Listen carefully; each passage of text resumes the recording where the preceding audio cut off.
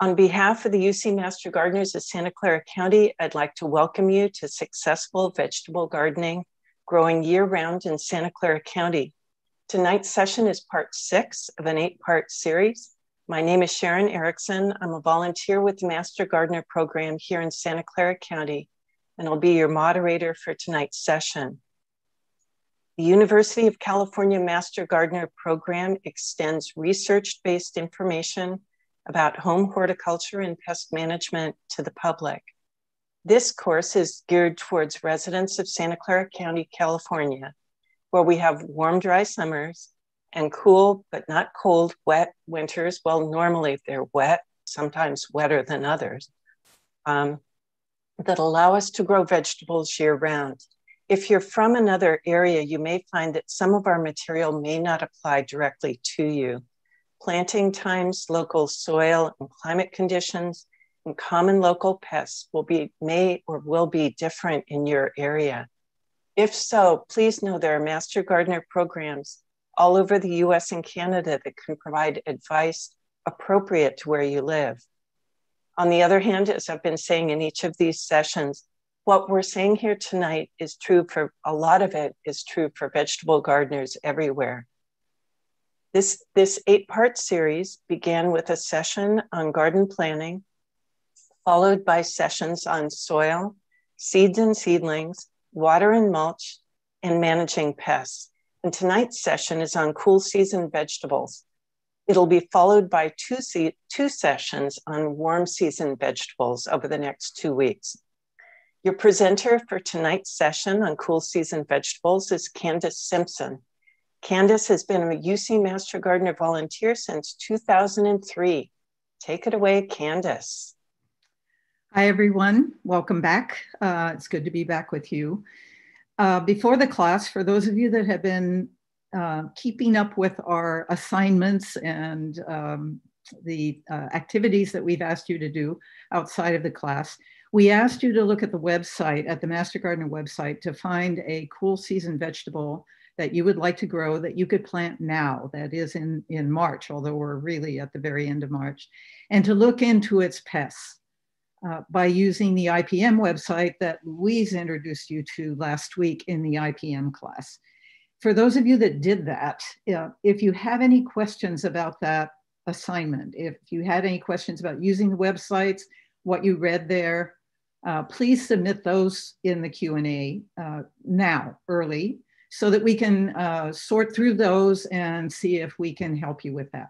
It is a major goal of this series of classes that you will be comfortable using both the Master Gardener website and the UC IPM website, because those are the places where you can truly really help yourself with your gardening questions as a starter. So, all right, so tonight we're going to discuss cool season vegetables, and we'll be talking about the advantages of growing in the cool season, things to keep in mind to be successful in growing in the cool season, and some information about specific cool season veggies. We cannot talk about all of them. If you look at our planting chart, you'll see that 2/3 of the vegetables on that planting chart are cool season vegetables, and only 1/3 are warm season vegetables.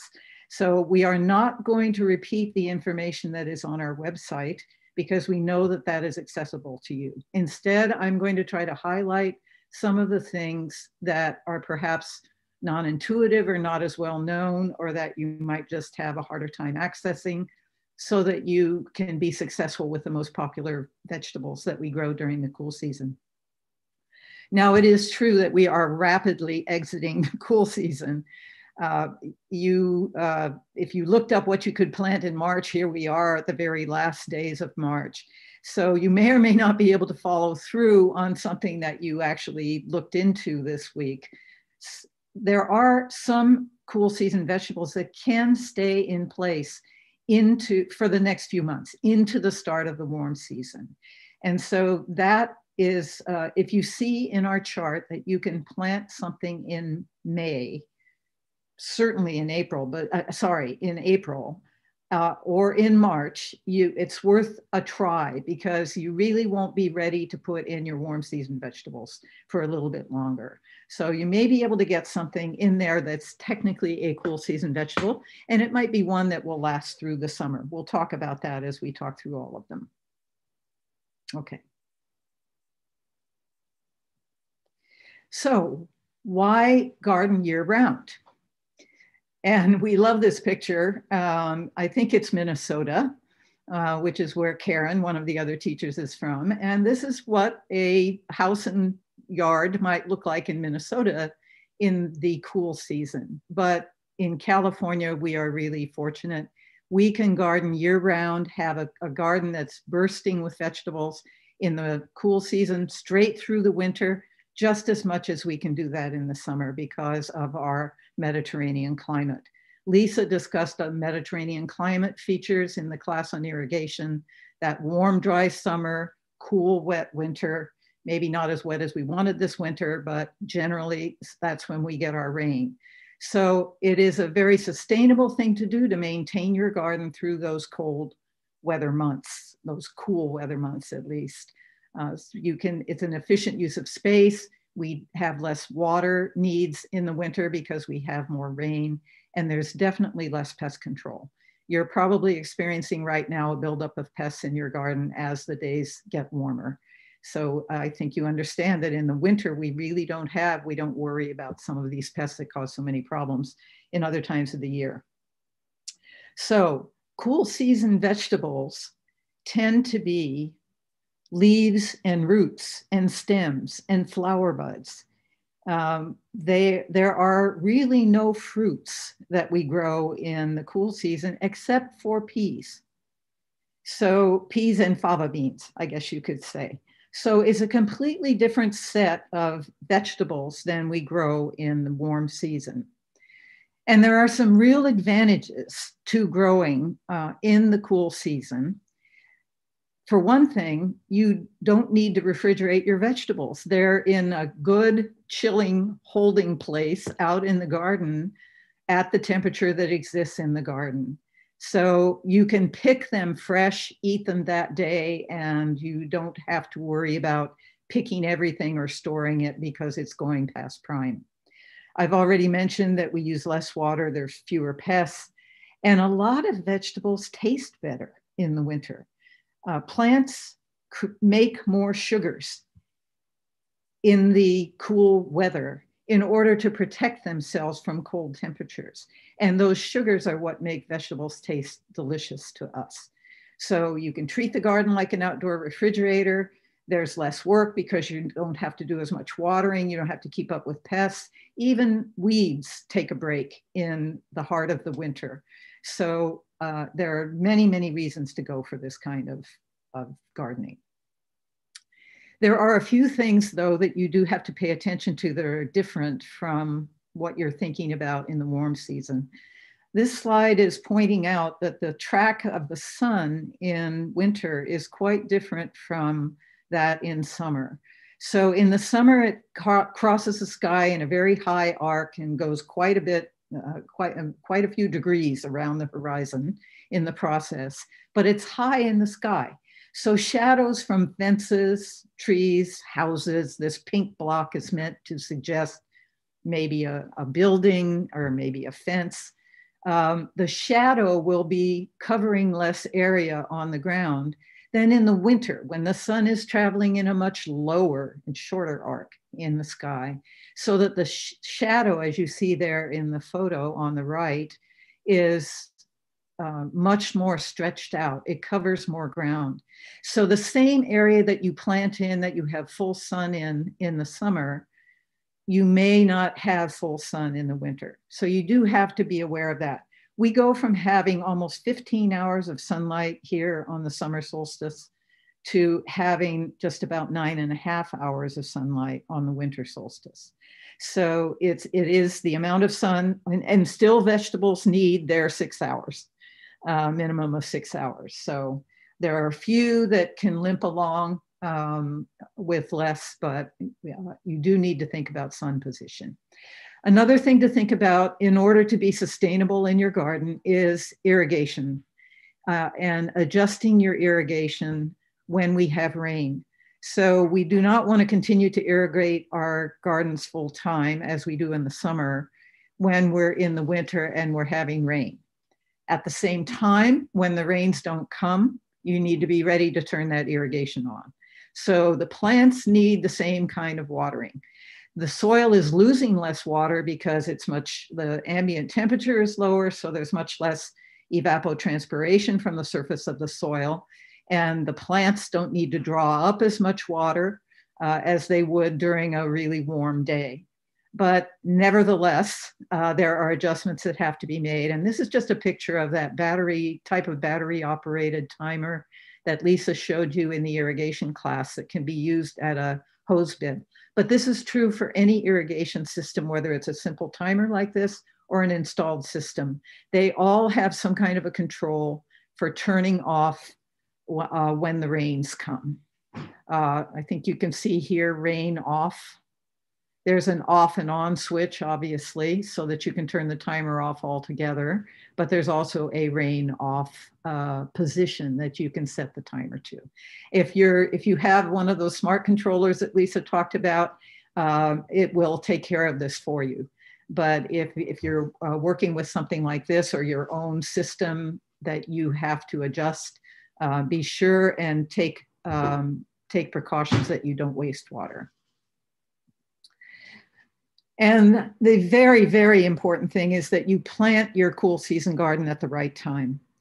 Many people hear cool season garden and think that that means that they're going to be planting in October or so. But as you can see from this slide, October is really too late for most of the vegetables that you're going to want to plant. And you'll see that also shown on our planting chart. So really, these plants, whether it's you're planting from seed, cool season vegetables from seed, or you're planting transplants, they need to be planted in late summer.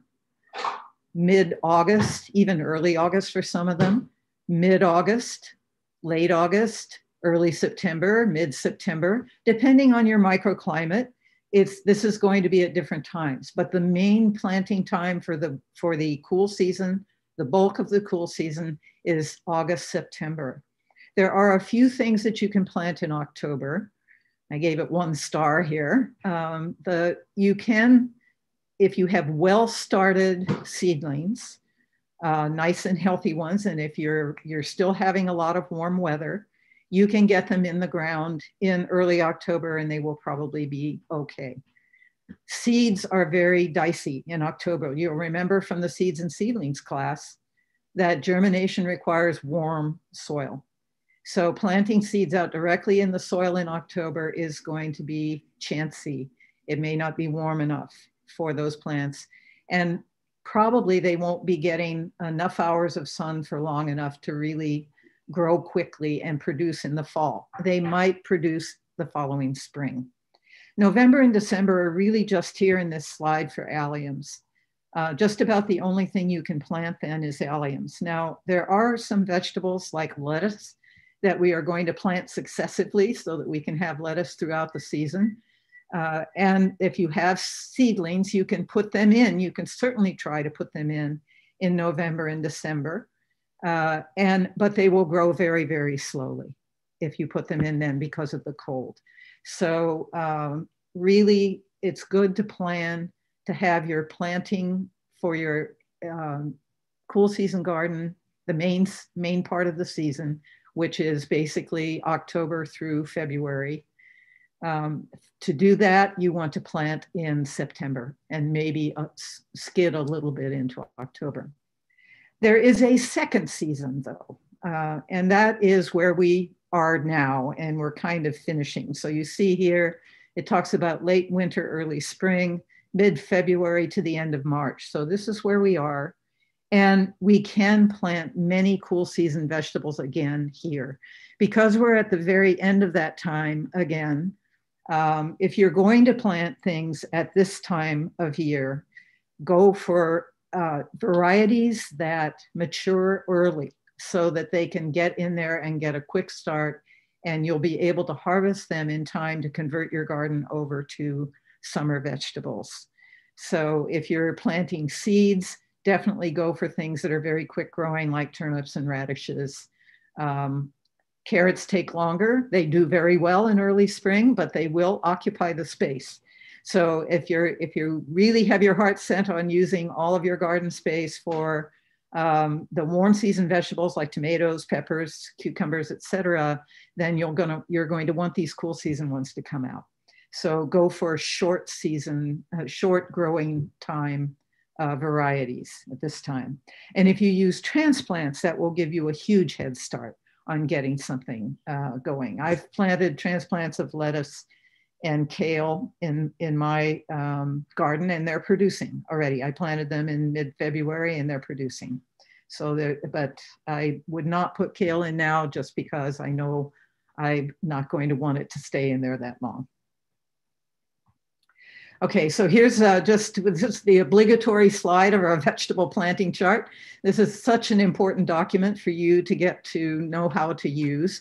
And I just put it up here to show you that when you look at this chart, you will see that there are vegetables that seem to have two sessions of planting separated by a series of no's. And there are other vegetables that have one session of planting, one set of months for planting in the middle. Those are our warm season vegetables. So hopefully you have become familiar enough with this chart now that I don't need to belabor that. I hope you will take a look at it and use it in all your garden planning in the future. A few other things that you want to take care of or think about as you're planning, when you're planning cool season. And I think do be thinking about, imagine it, that you've had all your tomatoes, you've had all your cucumbers, you've had all your peppers, and those are kind of winding down, and you want to have a good cool season garden next fall. So if that is the case, one of the things that you need to think about is, how am I going to protect my seedlings, my cool season seedlings, when I put them in, if the weather turns suddenly very hot? Suppose I plant some seedlings like these. I think these are broccoli. Suppose you plant them and you get a really hot September day. You want to know in advance how you're going to protect them. Here you see row cover over hoops. We've talked about row cover in other classes. Very important thing to have in your garden shed. And putting hoops over the plants enables you to more easily get in and out. If it's lying on the plants, it's a little bit more of a production to pick it up and get in there and see your plants. Certainly by the time you can grow the plants under there for the entire time, but harvesting is a bit of a pain if the row cover is lying on the plants.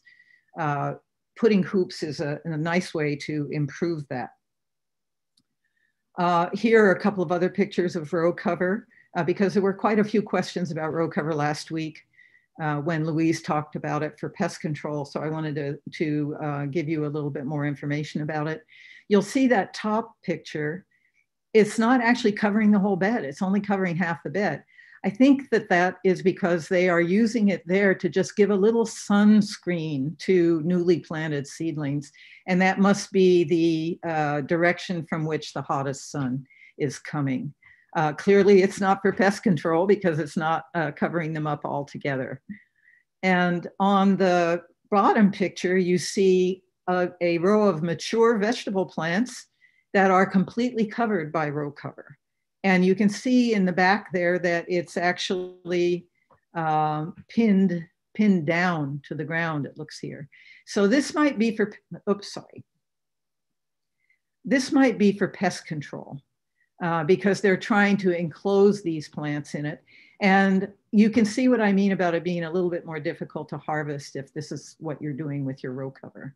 But sometimes it's worth it to keep insects off your plants. Okay. Another thing that you need to think about in the cool season is whether it's going to get too cold for any of the things that you have planted. If you follow the planting chart and you plant the vegetables that we're going to be talking about tonight, those vegetables are going to be okay. The question is whether there is frost protection needed for any cool season vegetables. So let me again emphasize that we are talking primarily to folks who live in Santa Clara County, California. In our county, cool season vegetables, if they are well watered, they're just like any other plant. They need to be well watered in order to be frost resistant, but they can tolerate the light frosts that we generally have here. So in northern Santa Clara County, San Jose North, and probably most of San Jose, the urban area, we don't have frosts lower than 28 degrees. A light frost is considered something above 28 degrees. So between 28 and 32, that's light.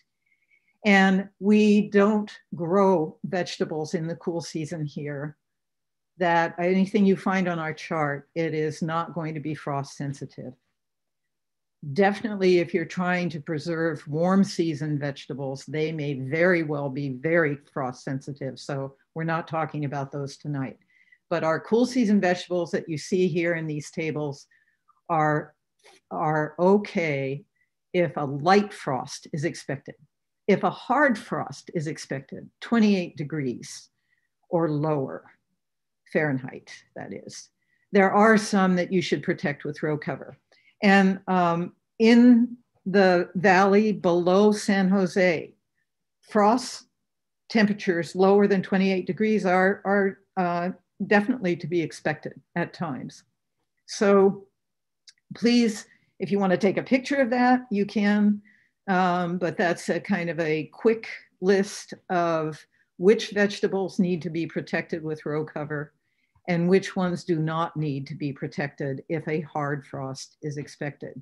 You might be surprised to see spinach, which seems like kind of a tender green, to be over there on the need not protect, but spinach is incredibly cold hardy and does not need to be protected, along with the others that you see over here. You can see that quite a few brassicas, the leafy brassicas, that they're pretty sturdy. And in fact, they're among the vegetables that taste better after a frost because of that sugar production that I mentioned. On the left, you have the ones that it would be good to protect with row cover. Okay, if you're expecting a hard frost. Okay, I hope that if you got a, that you got a picture of that if you feel like you want it. But remember that these talks are on our website, so you can always go find it there as well. I wanted to let you know, people were asking, does row cover protect enough from frost, and does it cut the light down too much? And so I went to the web and I got the information on 2 weights of floating row cover. So if you want to buy this stuff, what you're looking for online is floating row cover. That's the name. And there it comes in weights that will cover heavy frost, that will protect from heavy frost, to weights that will not protect. So you can see here that these are the 2 that I tend to buy. It's the one on the right is the lightest weight, and they will tell you online or in the catalog, if you're looking at something, how much light is transmitted and how much frost protection it will give. So you see this one on the right, AG19 in this case, this make, it transmits 85% of the sunlight, which is quite high and sufficient. And it provides up to 4 degrees of frost protection, which is definitely more than we need in northern Santa Clara County. The one on the left is a medium weight row cover, which cuts down the light to 70% and provides more frost protection. You can get row cover heavy enough to protect from very, very heavy frosts. So once you get online and find a supplier who has all these weights, you will be able to read about all the different options that are available. When you first look at it, don't faint from the price. It's sold to farmers in widths and lengths that can cover a whole field. So if you look at that by accident, you're going to see that it costs more than $1,000. But they do sell small quantities to home gardeners, things that are like 8 feet wide or 12 feet wide and 50 feet long or even less. So those are the kinds of packages that you're looking for. And I always tell people that I feel like having a big roll of row cover in my garden shed is like having money in the bank. It makes me feel that I have whatever I need to protect anything that happens in the garden. Okay. So you might be looking at this and thinking, wait a minute, I didn't know you could grow tomatoes in the cool season. Well, these are not cool season crops. These are all our summer crops.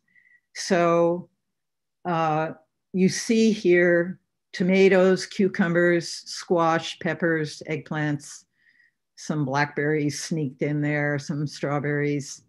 And there are and beans and some chard in the back there. And there's two lonely beets there in the front. So those beets were left over from my cool season spring garden. And I just let them continue. That's one of the vegetables that you can leave in the ground. And they will continue to size up in the summer. But all the rest of these are warm season vegetables. And you will notice that they're all the fruits of the vegetable plant. They're all the fruits, the botanical fruit of the vegetable plant. All the cool season crops that we're going to talk about tonight are none of them are the fruits, as I said, except peas and fava beans. All of them are leaves, they're stems, they're roots, they're flower buds.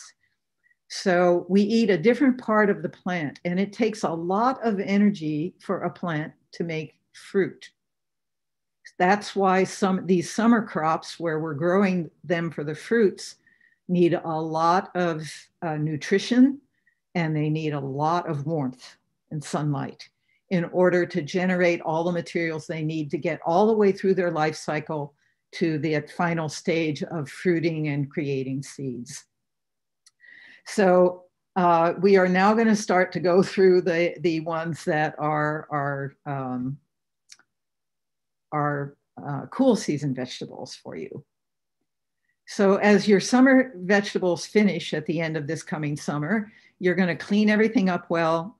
You can consult the soils class for how you prepare the garden for the next season, but you're going to need to add fertilizer, because these guys, these heavy feeders that you see up here, they will have exhausted your soil nutrition by the end of the summer. So you will loosen your soil, incorporate fertilizer, incorporate more compost if it's needed, and get ready to plant all these wonderful vegetables that we grow in the cool season. A few general reminders from our other classes. Please, for the cool season, deal with snails and slugs. You know, they take kind of a vacation in the summer, but they come back very strong in the fall, and until it gets really cold, they're very active. So Louise talked about how to deal with these last week. She was absolutely right that hand-picking, searching them out and hand-picking them, hunting at night, or finding their hiding places during the day, that is the absolute best way to get the population down in your yard. The other pest that you're probably seeing now in your gardens, because we're getting to the end of the cool season, is the aphids. And there are so many different kinds that get on so many different plants. Here's the black bean aphid on chard, and the cabbage aphid over here on a brassica of some kind. And they are going to be terrible pests 2 times a year. Right now, for about the next month or two, they will be bothering you. And then when it gets hot, they'll get lost. And then in the late summer, when we plant our main cool season garden, aphids will show up as soon as it starts getting a little cooler. They don't like the hot summer weather, but they'll come in the early fall, and they will be pests for a while there. So you need to go back and look at what Louise talked about in terms of how you deal with these guys. And be ready to take action. Some of you asked about should you destroy them when we know that good insects, that is predator insects, eat them or parasitize them. And the answer is yes, because as she explained, you always have more pests than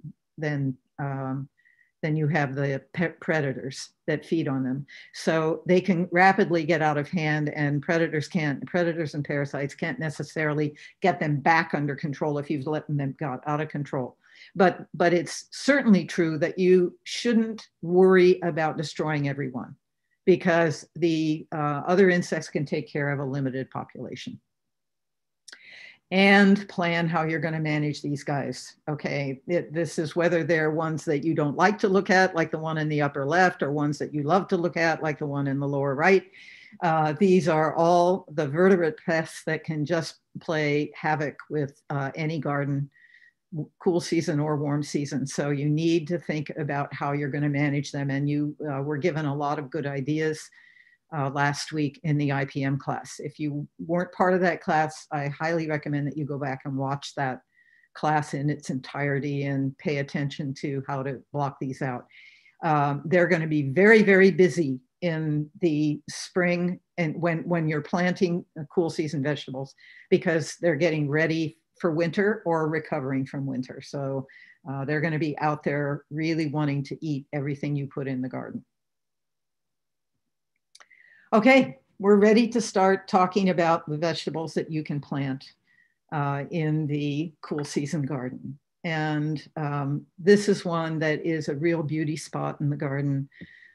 It's wonderful to have fresh lettuce in the garden. You can easily plant enough lettuce on a succession basis to keep yourself in salads really pretty much through the whole season. There will be a slow time in the coldest part of the winter, but in the fall and again in the spring, lettuce will just be growing like crazy.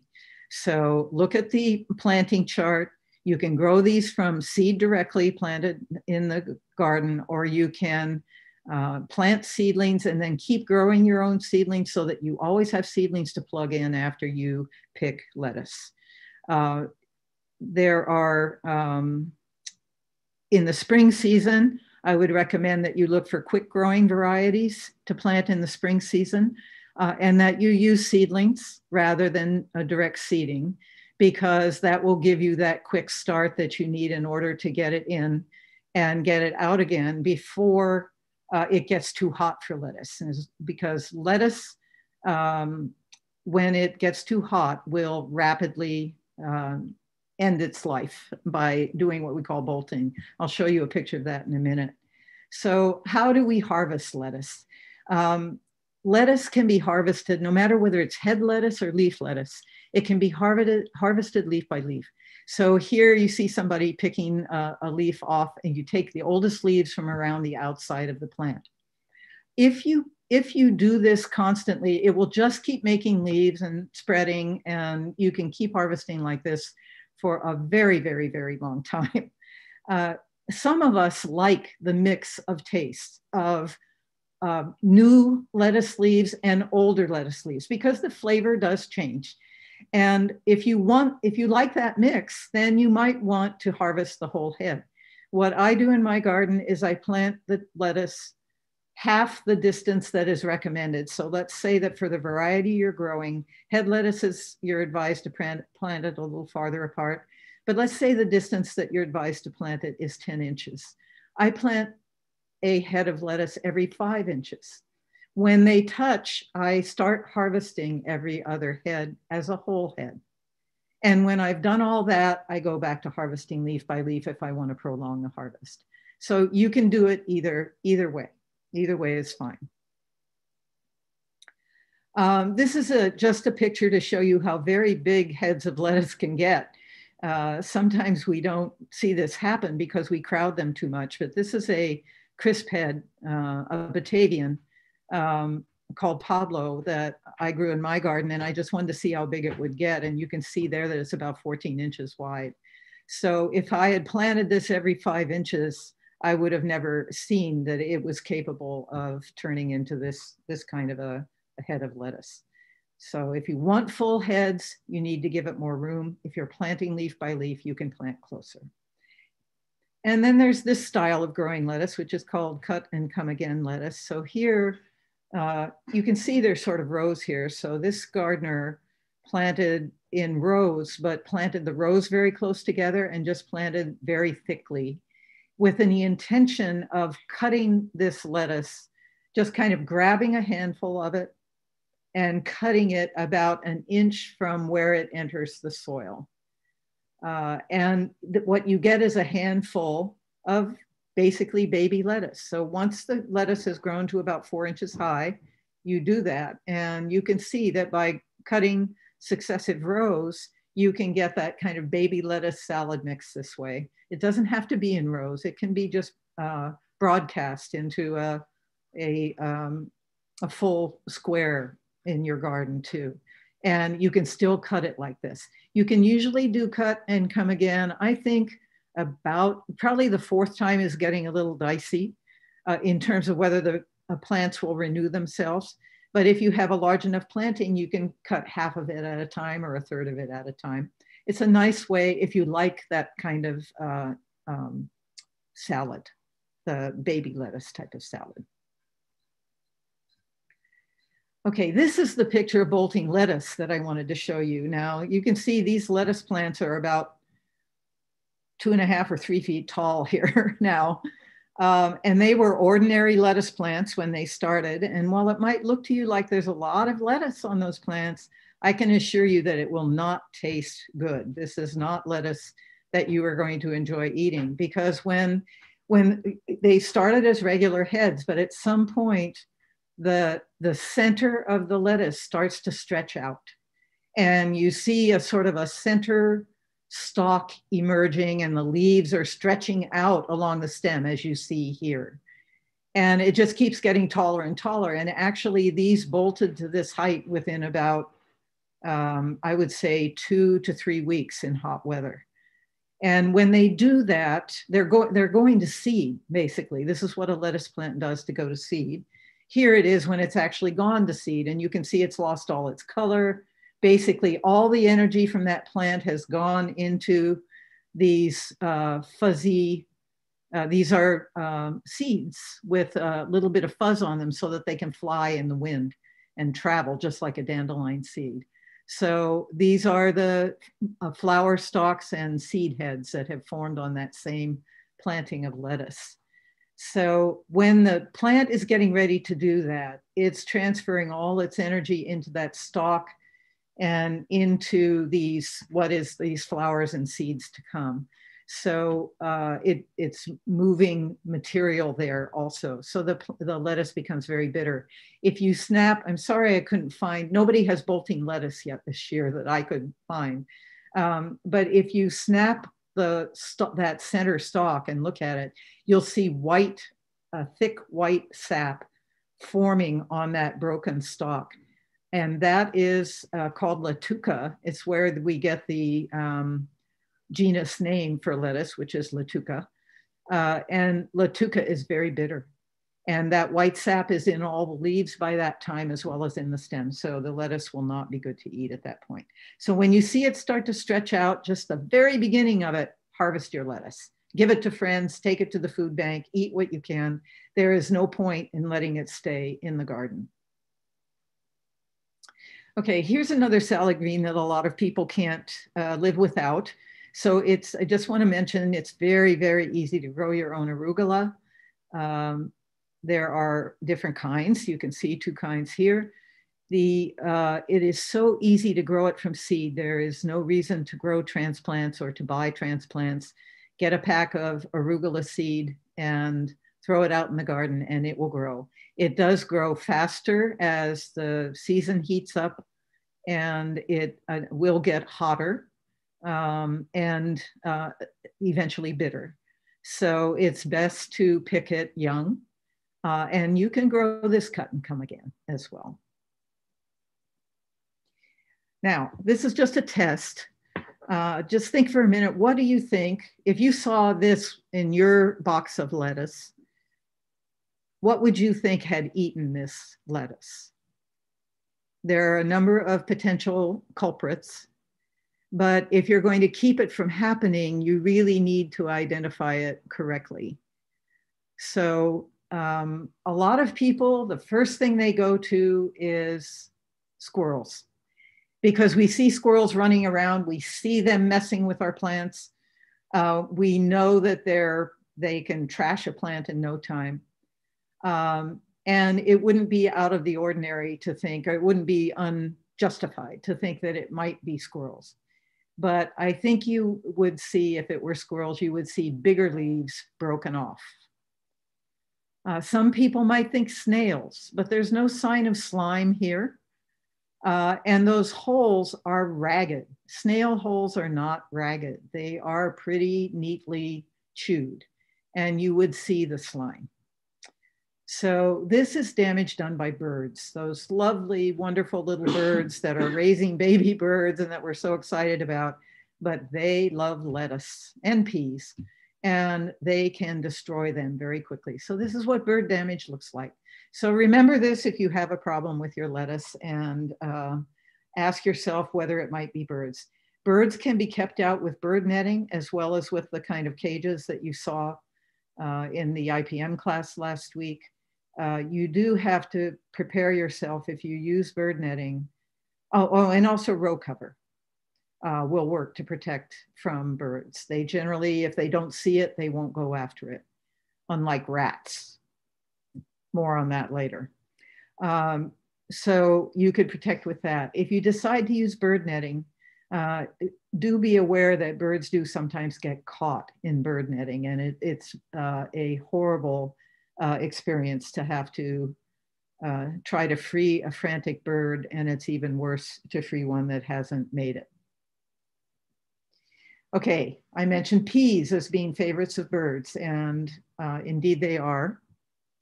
These are, I think, sugar snap peas, but it's hard to tell at this stage. But they kind of look like sugar snap peas. They might be shelling peas that aren't quite full yet.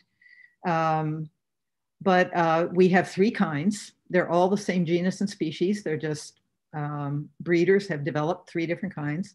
We have snow peas, which are the ones that we pick as flat pods, where the seeds haven't developed at all. Sugar snap peas, where we pick the pod when the peas are still in it before it gets too fat, but when it's already nicely filled out, and we eat the pod along with the peas inside. And then shelling peas, which we allow the peas inside to develop fully, but not too fully. It's a shame to let them go too far. And by that time, the pod has gotten somewhat thinner, and you can break the pod open and shell the peas out. So we have all three kinds. All three grow wonderfully. There is they are very subject, I'll show you a picture later, to powdery mildew. And many of us find that we have an easier time with them in the fall with regard to powdery mildew than in the spring. And I will explain that when I show you the picture about powdery mildew. Protect them from birds when they are coming up. That's when birds go after peas. So many times people think their peas never germinated and came up. They're easy to plant from seed. So you don't need to grow seedlings and put them in the ground. If you do grow seedlings or buy seedlings, be very careful with the root ball when you plant them, because it's easily, the roots are succulent and easily broken. So, but easy, super easy to plant from seed. And if you do that, cover them up with something so that birds will not see them emerging. Birds will see them emerging sooner than you do, and they nip them off right at the soil line, and you won't ever know that they came up if you haven't been watching carefully. Okay, this is one thing to know about all peas, whether they're the tall kind or what they call bush peas or shorter peas. They all are viney and tend to tangle with each other and collapse from their own weight, especially once they start setting fruit. But they support themselves with these tendrils. They don't wind around things like pole beans do. They make these separate little structures, tendrils, that will wave around and catch onto anything that they bump up against. And you can see how tightly they curl on. And this is how the vine holds itself upright. So you want to put something in your planting that will hold it up. And this is true even for the shorter ones. You can use fruit tree prunings or any kind of twiggy pruning to stick that in the ground with all its branches sticking around and just put it in amongst your peas and they will grab onto that. Or you can use something like, this is hog fencing, or you can use concrete reinforcing wire, like many of you probably use for tomato cages. You can use that to grow peas on in the cool season. So here's a picture of powdery mildew, and the one on the left is showing it when it's just starting. This is the main problem that we have with peas. It's just starting, so you see the individual little colonies that are starting there of that fungus. Powdery mildew is an interesting fungus. It's airborne, so it's when it's existing on anybody's plants, it means it's blowing around everywhere. This is why it's very hard to keep it out of your garden, no matter what you do, because it keeps coming in with air currents. And it is favored by warm days, cool nights. Now, when do we have warm days and cool nights? We have them at the end of the summer when the days are still quite warm, but already, because sun is setting sooner, the nights are getting somewhat cooler. So that's why we get powdery mildew with such a vengeance in the late summer on our cucumbers and squashes and so forth. The other time that we have that climate condition is in the spring, when the days are warming up, like this last few days are a wonderful example. The days are starting to be warm, but the nights are still quite cool. So that's, again, the type of weather in which powdery mildew is, it's very easy for it to take hold. So in the spring, if you plant your peas in the spring and you plant them early, like February or early March, you're going to have quite a long season of powdery mildew to fight with. But if you plant them in early September, the days will be cooling down faster. I know it can vary from year to year, so there is a little bit of just blind luck involved in this. But if you always get powdery mildew on your peas in the spring, try planting them in the fall and see if it works any better in your garden. The picture on the right shows a real infestation. Now, if you have a plant that ends up looking like this, you are not doing your garden a favor by allowing that to persist in your garden, because it's just growing powdery mildew to spread around your garden. So if something gets that covered with it, take it out. There are all kinds of homegrown remedies for powdery mildew. And the really fun thing about this fungus, this particular fungus, another unusual thing, is that it can't reproduce in the presence of water. And most fungi are very much favored by water, by there being wet conditions. But this one is not. So if you hear, oh, I've heard that if you put milk and water and spray it on your plants, it'll slow down powdery mildew. Well, it might slow it down, but it's the water, not the milk, that's doing it. And you can use fungicides, but then you have a fungicide all over your plant that you want to eat. You can use oils, including neem oil, to treat it once it's there. But again, then you have oil all over your plant. And any oil that is rated for use on plants, any lightweight oil, a very highly refined oil like Superior oil or Supreme oil, those are the ones that you want to use on this. And if you get it in the early stages, you may be able to knock it out. But as I said, it's in the air. It's very persistent. It's kind of a battle trying to keep it off your plants. Oh, I should say one more thing about that before I go on to chard here. And that is that good air circulation in the garden is a really helpful thing for almost all fungal diseases. So good air circulation will help the plants dry off quickly so that the fungi that are favored by moisture on the plants will not be able to continue. And good air circulation is just in generally good for the health of the plant. So don't crowd your plants too much. Okay, this is one of my favorite vegetables, and I'm sort of on a mission to get everybody to grow chard. For one thing, chard that you grow in your garden and you harvest and you bring in, if you've only eaten grocery store chard, you won't believe how different it can be. It's also one of the most beautiful things that we can grow in the cool season garden. Look at those colors. It turns out that my favorite chard is a white stemmed chard, but it is very hard to resist all these beautiful colors. And it says harvest of the month. I found this online from another Master Gardener program. It can be harvested every month of the year from the same plant. So if you plant, it's a biennial. If you plant chard in March, in February or March, if you plant well-started seedlings in February or March, because they're a biennial, they will not go to seed until they have been through a cold season.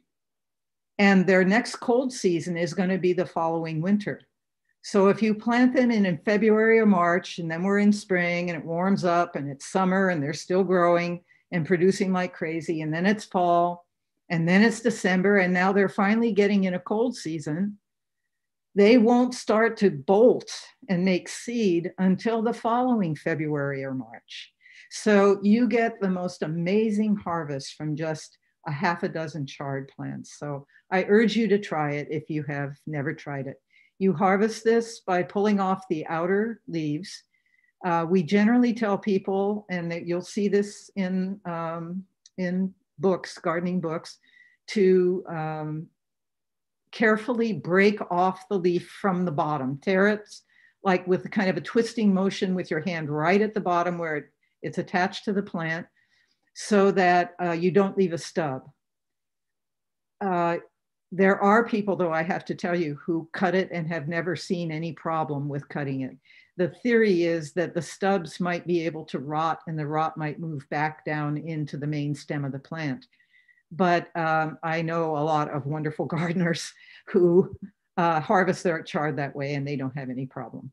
You can harvest this chard, like this chard has not been harvested for a long time. You can harvest it down to 4 leaves, take everything else off, the outer leaves, keep harvesting the outer leaves, and you will be amazed at how quickly chard replaces those removed leaves. It's just an incredibly productive plant. By the way, the ribs are edible. They have to be cooked differently because they are a little bit more solid than those leaves. But they're a delicacy in France, apparently. No, in France? Yes, in France, one of our master gardeners discovered that the French throw away the green part and only use the ribs. And she had to be on a mission to get them to use the ribs and to use the green part as well as the ribs. But here, a lot of people throw away that stem and it's actually very succulent and delicious. Just you need to cook it a little differently.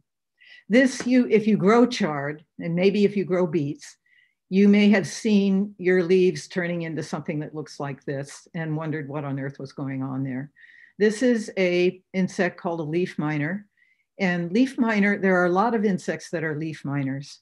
It's a lifestyle, not really a single insect. It's a way that they live. It describes a way that they live. A leaf miner can be a beetle or a fly, or there's another kind too. But they lay their egg on the leaf of the plant that is their host. This one happens to be a fly. And it's about as small as a fruit fly. It's smaller than a fruit fly, I believe. So you will never even see these little flies or be able to recognize them. It lays its egg on this leaf. And when the egg hatches, the larva, the little teeny larva, because the egg is very tiny, eats its way in between the tissues of the leaf. and it wiggles or just moves around between the upper and lower tissues of the leaf, eating the material that's in between. And so basically that's what's happened here. The two layers, the bottom layer and the upper layer of the leaf are left. It looks like a blister because what's in between has been eaten. And the larva is in there. In fact, I think it's possible that this is a larva, but I wouldn't swear to it. But when you have it happen in your garden, you can definitely see the larva in the mines, eating away at your plants. Now, there's no reason why you couldn't harvest this leaf and eat everything except this ugly part. So you could take it when you see that kind of damage. I'm going to get to that in a minute. You should pick that leaf immediately, because if that larva finishes its life cycle, it will turn into an adult, it will pupate, come out as an adult, and be there to lay more eggs on your chard so that the cycle continues. This is why we tell you not to take these leaves off and throw them in your compost, because this insect can finish its life cycle in your compost, unless it's well buried and it's hot. So it would be better to take it into the kitchen, cut out the spoiled part and eat this leaf, and get rid of that part in a plastic bag in the trash, or you can put it in the, if you put it in the city compost, if you know that the pickup is the next day, but even that's a little risky. I actually put my bad parts down the garbage disposal, so I don't have to worry about this insect finishing its life cycle. And these are the eggs. Now, you may not be patient enough to do this, but this is what I do. I actually examine my chard when I know leaf miners are active. When I start to see the very first little signs of damage, I sit in the garden with a cup of tea and I turn over the leaves of my chard and I look for these eggs. And I think this picture should convince you. You can see them, because even though they're incredibly tiny, this is a thumbnail that you see in the lower left of the picture. Even though they're incredibly tiny, they're so bright white and they're on this dark green leaf. So they definitely stick out. And if you see those and rub them off before they hatch, you will have ended that many lives of a leaf miner and avoided that much damage. So if you have the patience to do that, there's a very non-toxic method of controlling leaf miner. Otherwise, don't let that damage sit there in your garden. Know that that is a nursery for the insect, and it will just, its population will just build and build if you allow it to persist there. There really isn't anything you can spray to take care of leaf miner because of the fact that that hatched insect gets inside the leaf so quickly. And aphids love chard. So chard is one of the vegetables you want to watch and take care of. And again, we talked a lot about methods for taking care of aphids, washing them off. You can use insecticidal soap. You can go back and look at the IPM class for more tips on aphids, or look at the IPM site. Lots of good cultural tips there on how to try to control aphids. Keep them at a manageable level. All right, I'm going to go on to spinach because I put it next to chard, even though it's not related. Actually, it is related to chard. Beets, spinach, and chard are all in the same family. And this is a wonderful vegetable to grow in the cool season. It grows in the coldest months when other things are very sluggish. This will grow really quickly. And therefore, because it tends to grow mostly in cool weather, aphids and leaf miners pretty much aren't a problem on it. They'll only be a problem if you put it in too early. This is one of the things you can plant the latest. So I hold off, plant it later, and look it up in the planting chart and know that you can get a wonderful crop of spinach. Rats are very fond of spinach. You do need to protect it from rats. And then the other green of the moment is kale, and these are just two of the very popular varieties, but there are other varieties out there that are also wonderful. And this is this is part of the big group of brassicas. So now we're moving away from beets, chard, spinach. We'll talk about beets later with root vegetables. This is in the brassica family, same family as broccoli, cauliflower, turnips. There are many of our winter vegetables come from this family. So spacing will affect the size of the plant, but you're going to be picking these leaves off constantly to eat them. Again, you're going to pick the lower leaves. You can see here somebody breaking off the lower leaf. And you can, again, pick it down quite dramatically to just leaving 5 or 6 leaves there at the top, and keep picking every single week. And this shows what it ends up looking like. The stem kind of goes up bare, but the leaves keep coming as the plant grows up. Aphids love kale. What can I say? Aphids love a lot of things, but again, early in the season and late in the season, but in between, you should get a lot of good kale out of the garden. I'm going to go quickly just show you some other greens here. There are a lot of mustards that you can grow. The younger and smaller the leaves are when you pick them, the milder and less bitter they will be. But those tastes of spicy and a little bit of bitter are some tastes that we also like. So these are some varieties that you can grow. This shows how big those leaves can get. And I can tell you that's not going to be mild, but they do get quite impressive in the garden, and it's really fun to grow them. And then there are so many Asian greens that we can grow. They grow quickly and very well in our climate. So here you see the very familiar bok choy, sort of picked at the baby stage, or maybe it was a baby plant. And on the right is edible chrysanthemum that many of you may not know about, but that's another green, Asian green. Here's a picture of a bok choy on the right that is huge compared to those babies. You can see these vegetables grow so fast and so well in our climate. And these others are pictures of other Asian vegetables that are grown by some of our master gardener friends. Okay, quickly to broccoli. Broccoli is we don't eat the leaves, and we instead eat the flower head. This is the buds of the flowers.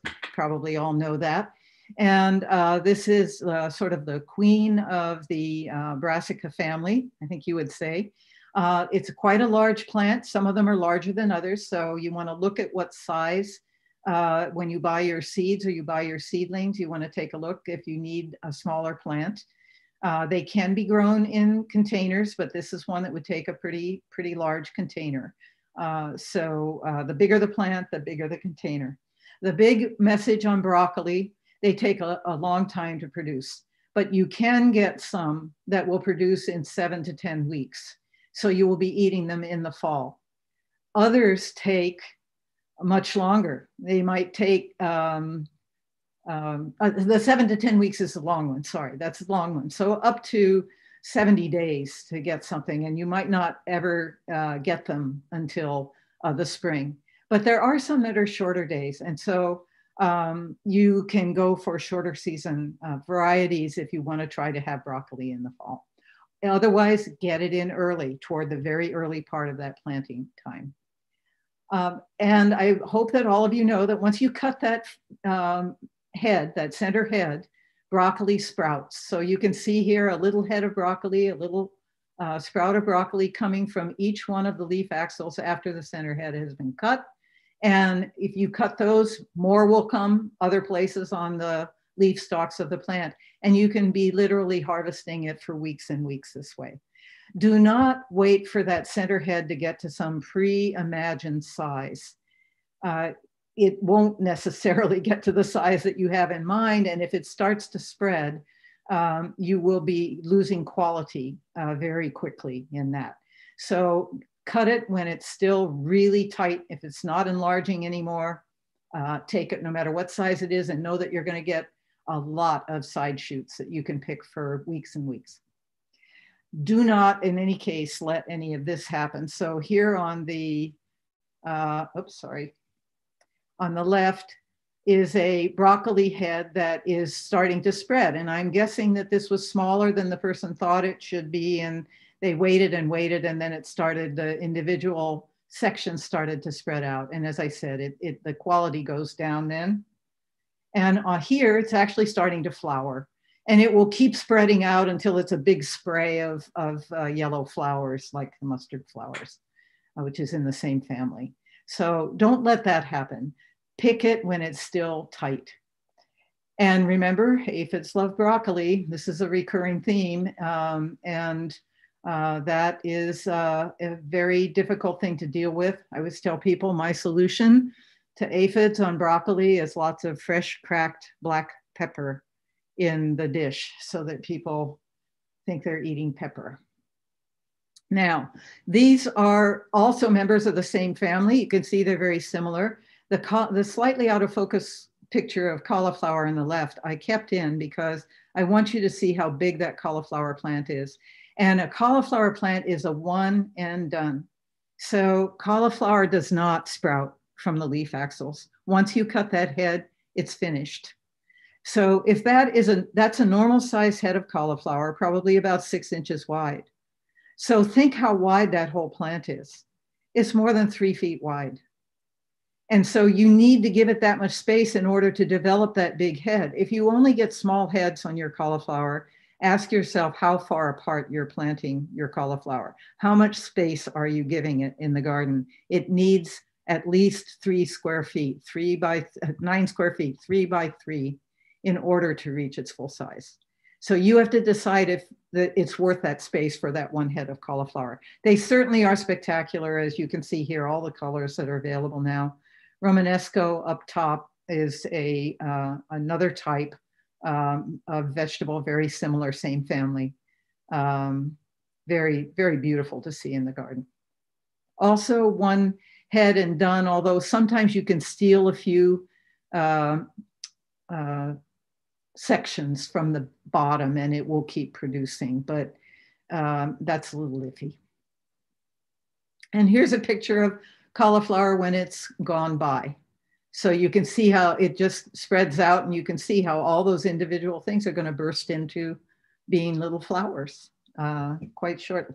And they are not in, it is not as tasty a vegetable when it gets to this stage.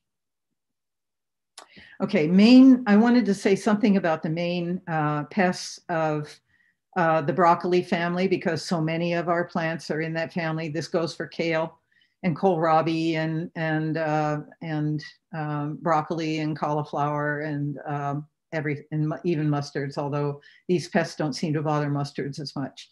So that white butterfly that you see fluttering around your garden at certain times of the year, the one with a little black spot on its wings, is the imported cabbage butterfly. It lays eggs that look like this on the underside of your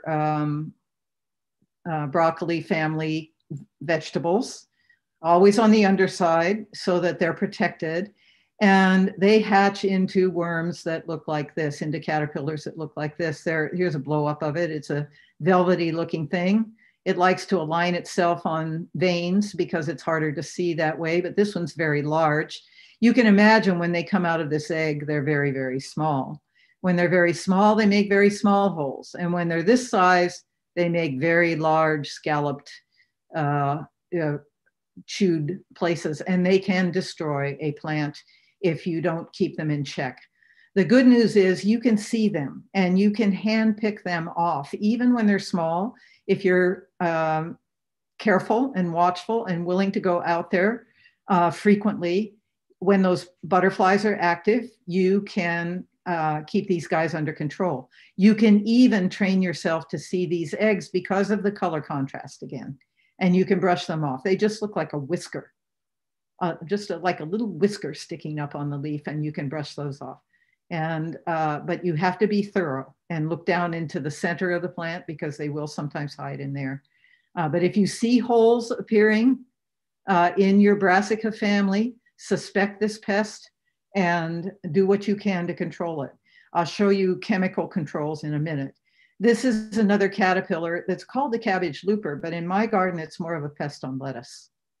But it is the inchworm type of caterpillar. And this is its moth, which you will not see because it's night flying. And that's its egg. And I find those very difficult to see, whereas the other one is easy to see.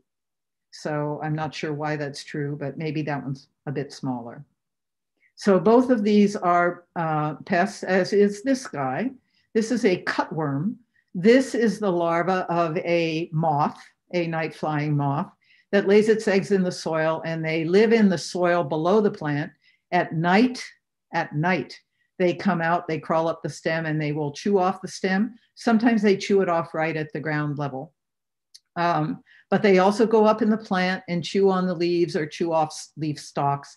These are all cutworms I found working on our broccoli in our demonstration garden early this, when was that? Last fall. And they live in the soil during the day. So if you disturb the soil around your plants during the day, you may find these guys. Just crush them if you do. They are a pest. Just smash them. Don't mistake them for these guys. A lot of people send us questions about these because they find them when they're digging in their compost pile, or they find them when they're digging in their garden beds. These are not plant pests. They are turf grass pests. This is what skunks and raccoons are looking for when they tear up your turf. But sometimes by accident, the eggs that lead into these are laid in our compost piles and or in our garden beds. But they don't do much damage there. In fact, I don't think they do any damage there. And they are called white grubs. So they are the grub of a beetle. But not a plant pest. Feed them to birds. If you find them in your beds, dig them out, feed them to birds. Okay, if you cannot bring yourself to hand pick caterpillars off your brassica plants, or you just don't have time to do that, these two products are sprays that will kill caterpillars. BT only kills caterpillars, and spinosad will also kill thrips and flies. They're both approved for use in organic farms and gardens. And like any pesticide, as Louise told you last week, be sure you follow the directions exactly and you read that whole label so you know exactly what to do, how much to apply, when to apply, how often to apply. Just a picture of kohlrabi because it's such a wonderful vegetable. I'm not going to talk about it, but it's a brassica and it's a wonderful one, and it's worth growing in your garden just because it just looks so great sitting there.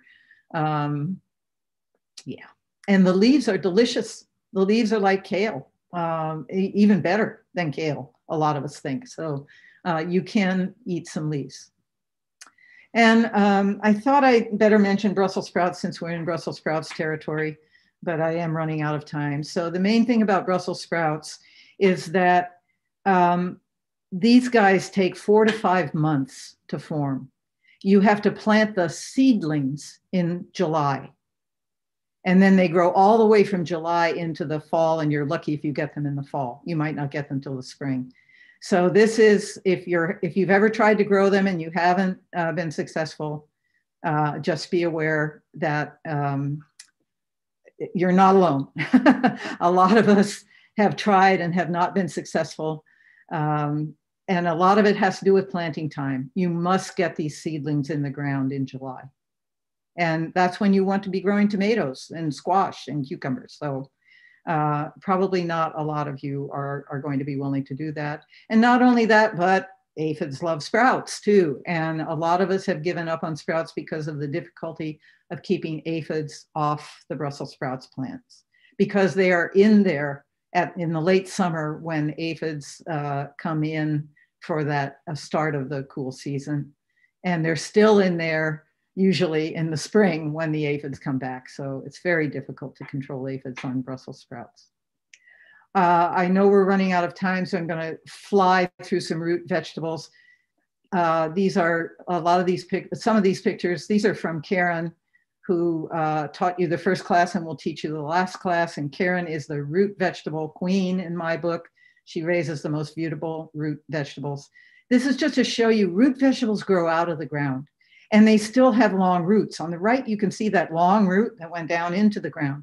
But a lot of that edible root comes out of the ground. If you pick leaves to eat beet greens, you can steal some leaves before the root is ready to pick, but it will affect the final size of your beet. So do be careful about that.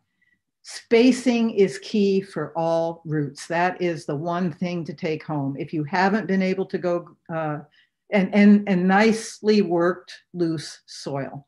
If you haven't been able to grow carrots or turnips or even radishes or beets, it's 9 times out of 10, it's because you did not thin them to the right spacing. They simply will not form that root if they aren't spaced properly. So that gigantic rutabaga on the left, you can see there how much of it was out of the ground before it was picked. And these turnips are out of the ground. And the carrots don't so much grow out of the ground, but the rest of the root vegetables do. So spacing, follow the directions for spacing, and you will have success. And it's a wonderful thing to be able to pull a full-grown root out of the ground. Cool season containers, as I said, virtually everything can be grown in containers. Match the size of the plant to the size of the container. Even though you can try growing in shallow containers, everything will grow better in deeper containers. So use the largest containers that you can possibly put together for your container vegetables. All the things that we talked about in the soils class about renewing the potting soil. You don't have to put totally fresh every year, but you do have to renew it, at least maybe a third of it every year. And every once in a while, start to totally fresh. Fertilizing and water for cool season vegetables isn't quite such a race because the weather is cooler, but you still have to be just as careful about watering because they are limited to what you're giving them in that container. So be careful about fertilizing and watering your container vegetables. Here are some more just to show you anything can be grown like this: spinach, chard, beets, and carrots being shown here. Okay, we have not covered all the cool season vegetables, as you can see. Our website is loaded with them, and that's why we want so much for you to become familiar with this website. Here's the page on artichokes. It's full of information about growing artichokes and links to even more information about growing artichokes. Okay, that is basically it. I'm going to leave this up here. For those of you that have been faithfully doing our little assignments, this is what we would like you to do for next week, and I'll leave it up here while we're taking questions. But we want you to go back to that IPM website. We want you to find the page on tomatoes, and it tells you how to do it there. We want you to look at the incredibly long list of diseases, pests, and environmental disorders that affect tomatoes. You'll wonder how anybody ever gets a tomato when you look at the length of that list. And pick one of them, maybe one that you think has been bothering your tomatoes, and read the information on it. This is to get you familiar with going into that website, looking up something that's happening in your garden, and seeing if you can solve your own problem. Phew, I know I've eaten up most of our time, but we do have a few minutes for questions. Yes, we've got some questions coming in. So there were several questions about shade. So people are dealing with small yards. One person, her house casts a shadow. Other people have fences and trees. Any vegetables that can be grown with less sun in the winter? Less sun, possibly, but not less than 6 hours, maybe 4 hours. Maybe arugula will grow with 4 hours of sun. But less than 6, no. This is a very sad fact of a gardener's life in suburbia. We all have these problems, if not from our own trees and our own house, from our neighbor's house and our neighbor's trees.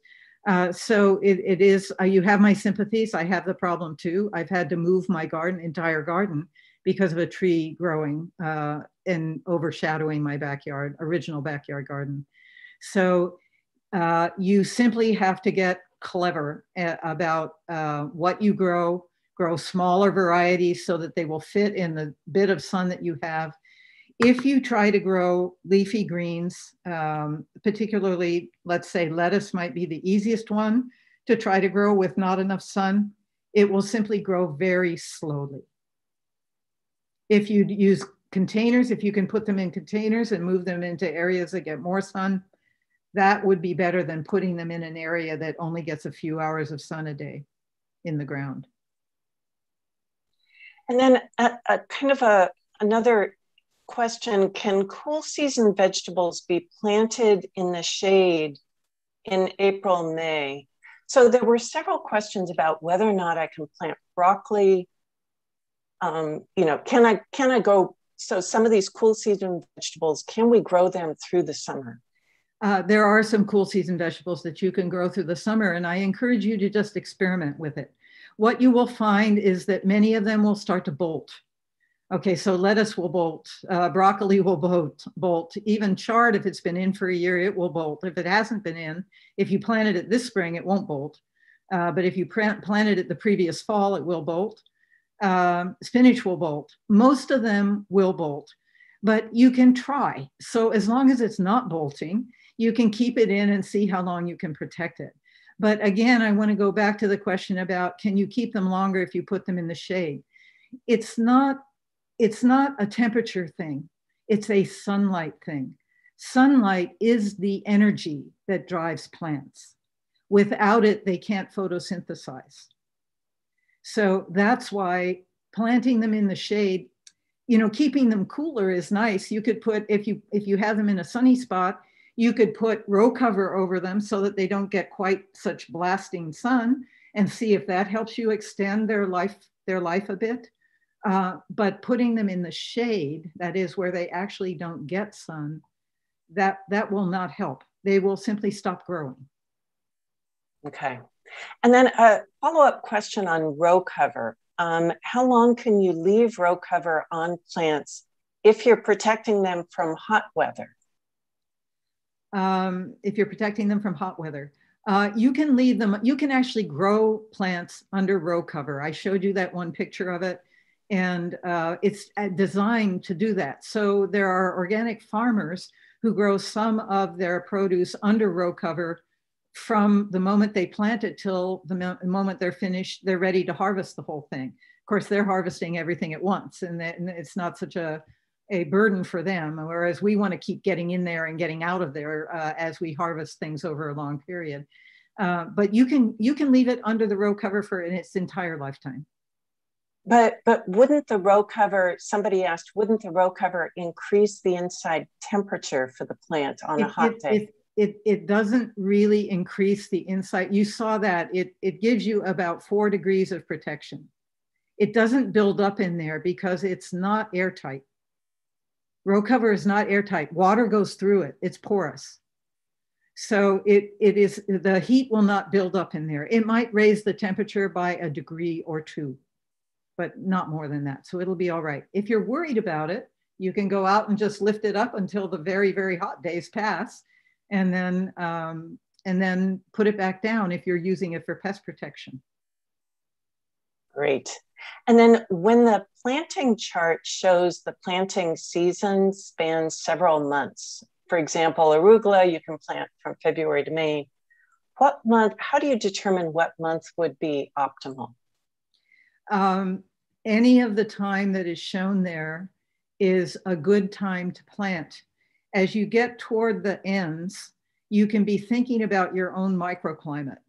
So, for example, I said up here, and when we first developed the planting chart, we talked about vegetables in Palo Alto and vegetables in San Jose and vegetables in South County.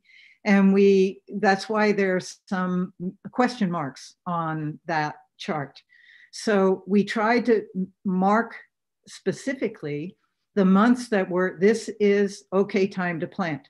Now, let's say it says you can plant this in February, and we have a cold spell in February like we haven't had in 5 years. Then you have to be thoughtful about that and say, you know what?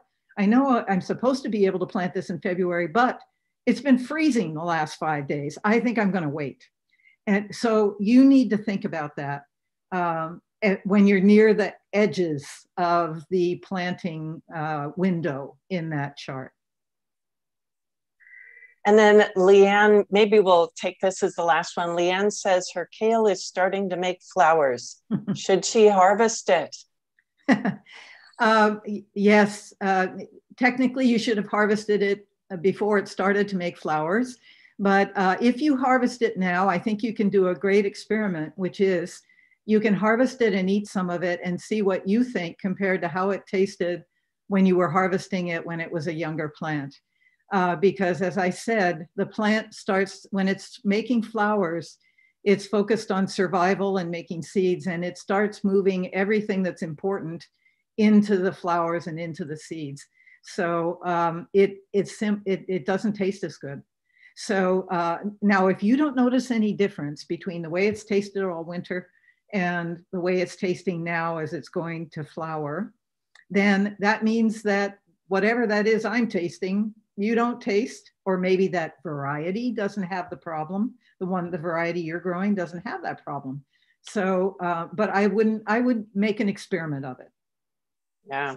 And speaking of experiments, I can't help but say that Anne noticed that lettuce sown in October works great, but the birds think they're in for a great treat when she grows it in the spring. So yeah. Some of your seasonality depends on the critters living in your yard. That is absolutely true. And that was one of the reasons I said that some of us find that that's true for diseases too.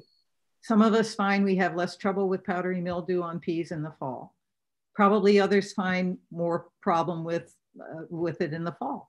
So you do need to kind of look at the information that you can get on the web and then compare it to your experience in your garden and see what your conditions might be doing to the situation.